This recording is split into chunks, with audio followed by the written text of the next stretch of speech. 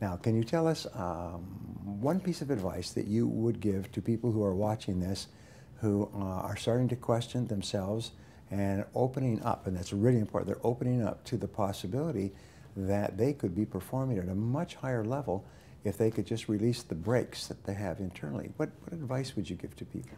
The first thing I would say is to get a piece of paper and actually write down what you want your life to look like.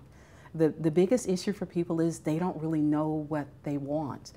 People sometimes spend more time planning a vacation than they spend planning out their lives or what they really want. And people don't really think that they can be happy doing something that makes them happy. So the first thing I would say is to get a piece of paper, write down what you want. And then the second thing would be is to get in contact with me so we can help them get there. That's great. Thank you very much, Doctor. Thank you for having me. That's wonderful.